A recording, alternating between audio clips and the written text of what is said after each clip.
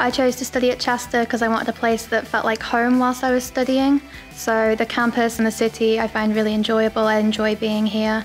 And also the modules are something I really enjoy doing and something I could see myself doing as a career in future.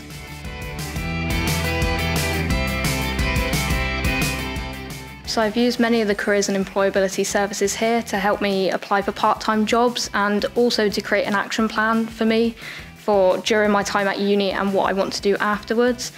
So it sets myself goals and I know where I want to be after uni.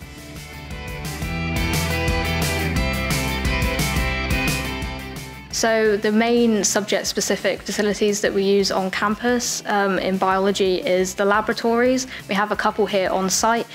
Each laboratory is designed specifically for different subject topics. So you've got like your genetics labs, your microbiology labs, and they are used alongside what we're taught on our course.